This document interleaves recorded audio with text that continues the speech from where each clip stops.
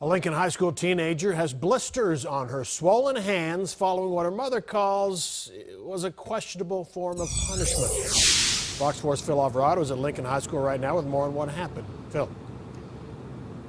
Well, Steve, the Dallas School District says that Lincoln High School made a police report as soon as the principal found out that a teacher's assistant who works as a cheerleading coach had punished one of their students by making her crawl on her hands and knees on the track here.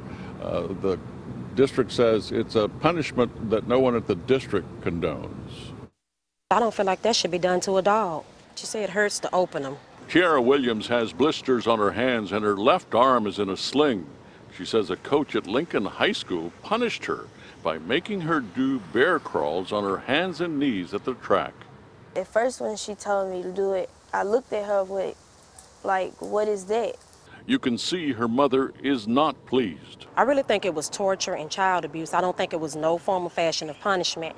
Child Protective Services went to the family's house to talk with the 14-year-old cheerleader about what happened. The mother says CPS was notified by a nurse at Parkland Clinic where she took her daughter for treatment. I'm against this because it's child abuse. I'm not against punishment at all.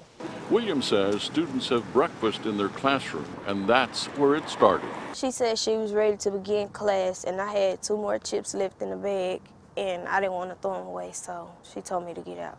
At the school, when you get in trouble, they take you to your coach and let them punish you. Williams estimates she had to bear crawl about halfway around the track. For a minute, then I went again, stopped, get up for a minute, went again, stop, get up. Bimpy Williams says she took her daughter to the principal, who told her the school is looking into what happened. You have to accept what you get when you don't obey. But for her to make her do that, no, sir. A Dallas School District says that this kind of punishment isn't approved anywhere in the district's code of conduct. The district won't say what action it will take against the teacher. The mother says she kept her daughter out of school today and probably will until Friday. Steve? Phil Alvarado, South Dallas, thanks.